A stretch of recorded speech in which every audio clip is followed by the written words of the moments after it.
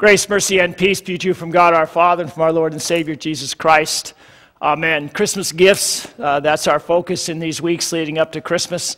And really the springboard idea here is that Christmas is really about the longing of every human heart.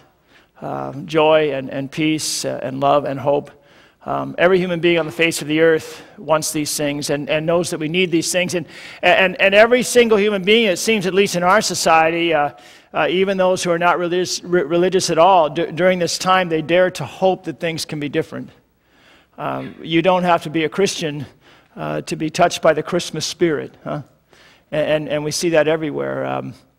We see a great giving towards all kinds of charities. We see people giving gifts to one another, even gifts to people they don't really care for or don't really know very much either, right?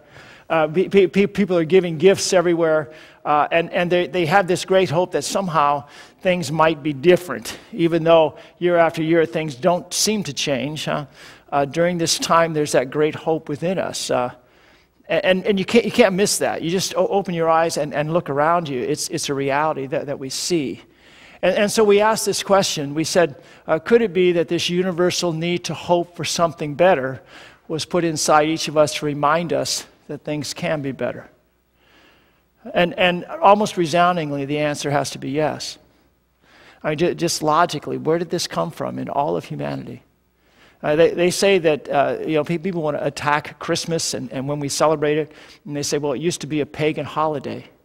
Well, why did the pagans hope that something could be better? Why did they have that within them? Why were the seasons established the way they were, this cycle of seemingly death and then life?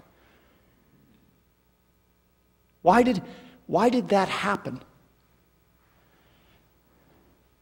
And so as we open our eyes and we say, yeah, there's something going on here, that this was put into every single one of us, that we hope for something better, and we know that things can be better. And whether you're religious or not during this time, you live in that hope and you want things to be better. And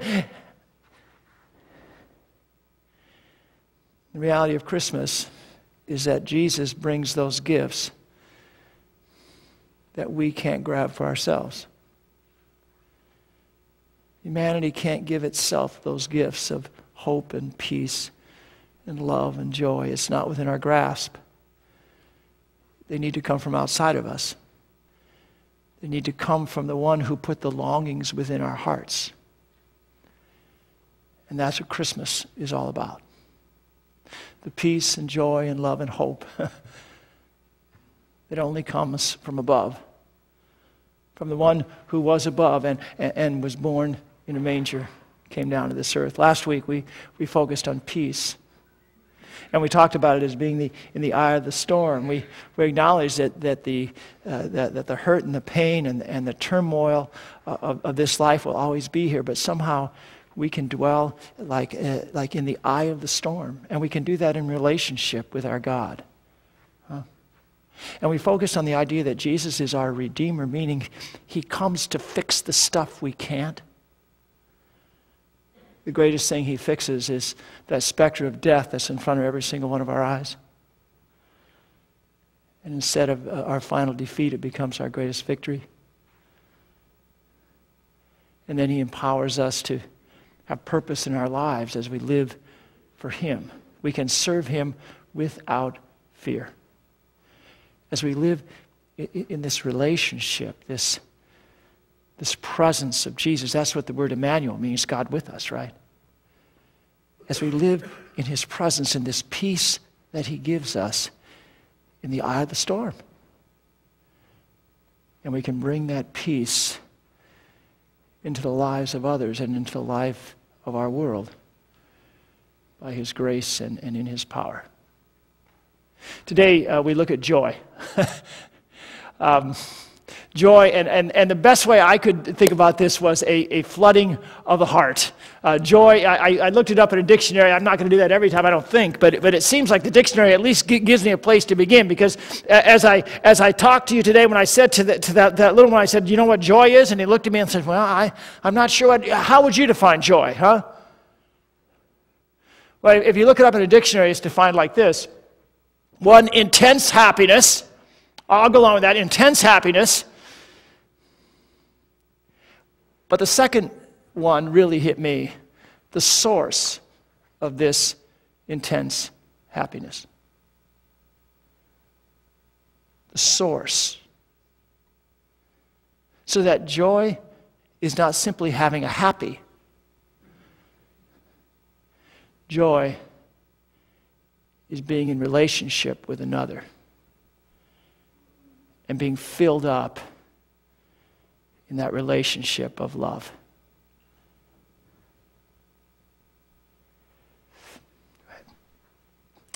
In our text today, these two women, Elizabeth, who's the mother of John the Baptist, and Mary, the mother of Jesus, neither one of whom have become mothers yet. They're just with child. They marry the moment seemingly the moment the angel has told her that she is with child and she's going to have the Savior, and with all of the upheaval that brings in her life. Now think about that upheaval, huh? And think of the upheaval in Elizabeth's life as well, right? She's way past the time when she should be having a baby, and so she get all those concerns and those fears. Okay, but she's having a baby. Mary goes to Elizabeth. And I believe these two model what this joy looks like. And they also show us the foundation for this joy. This joy is a joy of relationship. You remember the book, The Christmas Carol, or the play, The Christmas Carol, with Scrooge, the Scrooge dude, right? He had seemingly everything that folks work for. Right? He had all the money he needed, and he could buy anything he wanted. But what was the famous line he always had? Bah, humbug. Pretty far from joy, isn't it? Bah, humbug. And then who was the other character? The Tiny Tim, is that right? Yeah. He had nothing, right? In fact, he was sickly, and he was probably going to die. But he was joyful. He had relationship with all of his family, and he even had a good heart towards Scrooge, didn't he? And all that was because he knew what Christmas was all about. That's what we'll see in these two. So Mary comes to Elizabeth, and the baby John kicks in her, he's real excited, and Elizabeth knows that's because Mary is here and she brings the Christ with her, and she says, "Why am I so favored that the mother of my Lord should come to me?" Favored. When you read the Christmas accounts and the angels coming, and I want you to be aware of this word favored. The root word is grace. Grace, undeserved love. When I want you to do me a favor, I'm not saying I deserve it, right? I'm saying I need your grace. Hey, my car broke down. Would you do me a favor and bring me to work? I don't deserve that. I'm asking you to do something, show me an act of love, even though I don't deserve it. You see this in all of these accounts. It seems like the Lord just screams out on us that this relationship that will bring us joy is based on grace. Elizabeth says that I am graced that the mother of my Lord should come to me. I don't deserve it. When the angel appeared to Mary, he said, "You have found grace with God." You don't deserve it, but God gives you this relationship. You're going to be the mother of our Lord. When the angels over Bethlehem appeared to the shepherds, they said what? "Glory to God the highest, and peace on earth to those who are graced by God." On those upon whom the grace of God has come, all of us. The story of Christmas, the account of Christmas, and everything that goes with it is relationship based on this grace. God comes to you in grace. You're not expected to measure up because you can't. He offers relationship in a love that forgives and receives you just as you are. You know, I know I've used this a lot, but I just can't get away from it. It's like when I asked Jane to marry me, and she did, and that was grace. It was an absolute grace. That's what relationship's all about. So she says to Mary, "Why am I so favored? Why am I so graced that the mother of my Lord should come to me?" Joy, the foundation of it, is finally relationship. It's not in what I'm experiencing right now. It's the one in whom I have relationship that transcends this experience. Elizabeth was going to have a tough day, a tough time. Probably wouldn't live to see her little baby grow up very much. She was too old. And if she did, she saw him suffer horrible things. But she knew this relationship she had with God, so much so that she knew that the mother of our Lord visiting her was one of grace. And then she says to Mary, "Blessed is she who has believed that the Lord would fulfill his promises to her." Grace and trusting that grace.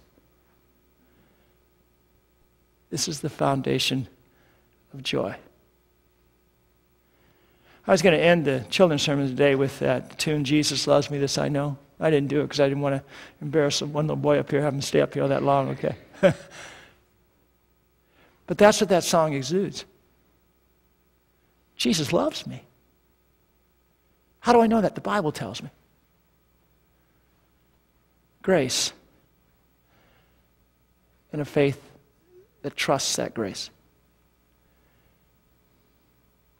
That's the joy, the foundation of joy in our lives. Jesus Christ came. Jesus Christ came, was born at Christmas time so that he might be your Savior. Not because you deserved it or you earned it, but because God loves you so much that he gave up Jesus. These longings that we have in our heart, they were the longings that we were created for. We were created to have this perfect relationship with God in perfect peace and hope and joy and love. A joy that fills us up and overflows from us. Right now, God's Spirit is touching your hearts. Even if it's too early in the morning, you're still trying to wake up. He wants to touch your hearts in this moment. He wants you to know that you have found favor with God, grace, and that you can trust him.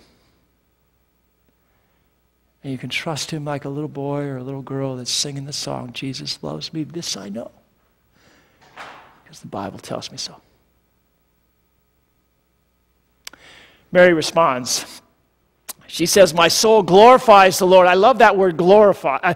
Glorify, it means, my God's awesome, right? It's like a little boy or a little girl saying, "My dad is awesome," right? "My soul glorifies the Lord, and my spirit rejoices in God my Savior." Take that word apart, rejoices. Joy, again, continuous joy. It's a verb form of joy. To be in joy is to live in joy. It's to have action in your life in joy. My soul glorifies the Lord, everything he's done for me, and so my spirit continuously has joy, continuously rejoices because of who God is, my Savior. Now, why is that? What has God done for us? He has been mindful of the humble estate of his servant. Now, you may be listening to me talk today and thinking, "Yeah, but Pastor, you don't know what I'm going through right now. Christmas is a tough time for me. All I can think of is what I don't have. Yeah, I know that things are broken and life's not what it should be, but that makes it even more tough for me right now." The first thing that Mary says, the reason she has joy, is that God sees her and he's mindful of her. He sees you right now. He's mindful of you right now. Whatever your shadows and whatever your struggles, whatever your challenges in your life right now, he sees you. There's a verse in the Old Testament. The children of Israel were enslaved in Egypt for hundreds of years. And there's a verse in there, it says there that God has seen the suffering of his people. He's taken notice. Think of that, hundreds of years in slavery. How many folks thought that God didn't even notice them, that God was far, that God had turned his back on them, that God had forgotten them? God had never forgotten them. Joseph in the Old Testament, the guy with the many-colored coat, right? He's thrown on death row for stuff he didn't do. God saw him. Samson, who because of his sin suffered horribly. God didn't turn his back on him. God saw him and was there for him. Whether your shadows and your darkness is because of something you have done, some foul-up you've made in your life, some mistake, some sin, or whether it's because the world around is just the way the world is, or because it's a relationship where someone else has done something to you, God sees you. He takes notice of you. And the message of Christmas is that he is Emmanuel, God with you in this moment, and in the next moment, and in the next, giving you his Spirit and continuing to empower you to have this relationship by grace with this God who puts his arms around you and whispers of his love to your heart. He's mindful of where you're at. He doesn't run away from you. He's Emmanuel, God with you, right now. Mary goes on. She says, all generations will call me blessed. Quite an insight, isn't it? So Mary's saying that God is with me right now. He sees me. He sees that I am a virgin who is with child, and the laws say that they can ridicule me and stone me to death, and I'm not sure what my betrothed is going to do yet, right? I don't know what the future holds, But I trust that he sees me right now, and I lay my future in his hands. All generations will call me blessed. Do you think that's true for you? Do you think all generations will call you blessed? You think you'll shine like the stars in the glory of heaven? Do you think all Christians will call you blessed because of who you are in Jesus Christ? Do you know that your future, your eternal future, is absolutely certain? Do you believe that? Do you believe that Jesus Christ is with you right now with his arms around you? He sees you, he's with you. And you believe that the future is yours. That was the source of Mary's joy. And she was blessed. You know what that word means? It comes from the Hebrew word baruch. And it doesn't mean that I'm blessed because I'm so good. It means that it had the connotation of one kneeling before the king and receiving the gifts of the king. Mary was blessed. She was baruched by God because she knelt before him and received his gifts. His gifts of this wonderful grace of his presence and his powerful moving in her life. And his gifts that her future was certain and sure all generations would call her blessed. All generations will call you blessed. This was the source of her joy. And then she says, it's all about him. He has done great things for me.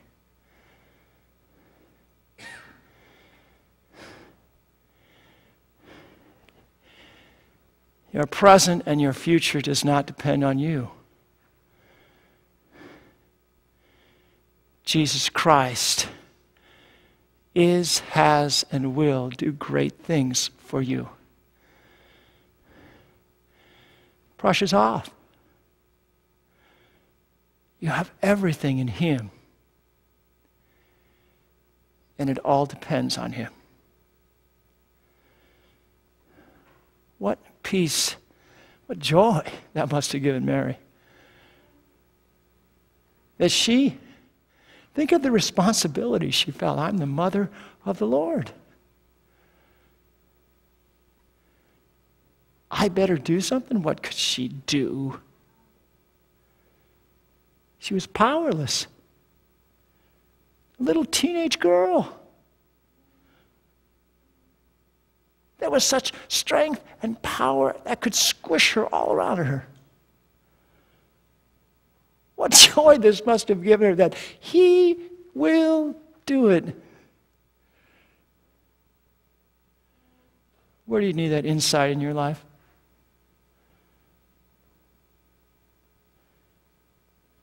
That He who gave up Jesus will also give you all things. And He will do it. Where do you need to let go? And rest in this joy, be filled up in this joy that Jesus Christ has, is, and will do all things for you. Mary was filled with joy. She had this relationship of grace. She trusted it. She knew what it meant. She knew that God saw her. And He was with her. She knew that her future was sure and certain.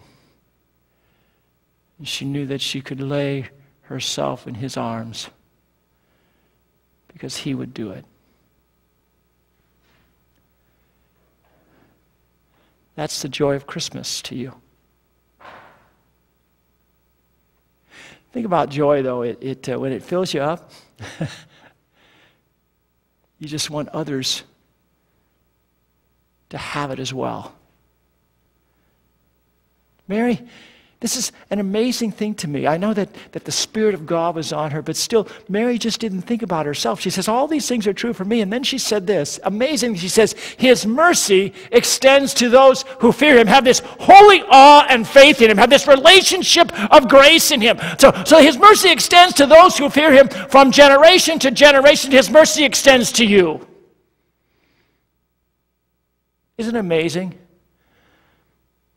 That this joy that Mary knew in Jesus so freed her to the point that she no longer looked at herself and her needs at all, but rather by the power of God's Spirit immediately turned outward and said, this is for everybody. This is offered to all.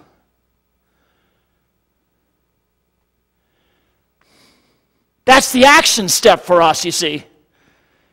Not only to receive this joy like a sponge, but to know that we're given this joy so that it pours out of us to everyone who's around us, to all people, to all generations. That's the power of the joy that God would pour into our hearts by His Spirit. A gift of grace that you can receive by faith to live in, and to live in, that God sees you. That God sees you. That God has done it for you. A grace to grow in. And a grace to share. This joy that Jesus would give you at Christmas. Christmas is why Paul wrote these words. I'm sorry, just go to the next one for me. Christmas is why Paul wrote these words. Rejoice in the Lord always. I will say it again, rejoice. Let your gentleness be evident to all. The Lord is near. The Greek word is agus. He's right here. He's right here because he came to us. He is Emmanuel. Flesh and blood, it's all true. That you might know, live in, receive, and share his joy. Amen. Now may the peace of God, which passes all understanding, keep your hearts and minds in true faith to life never ending. Amen.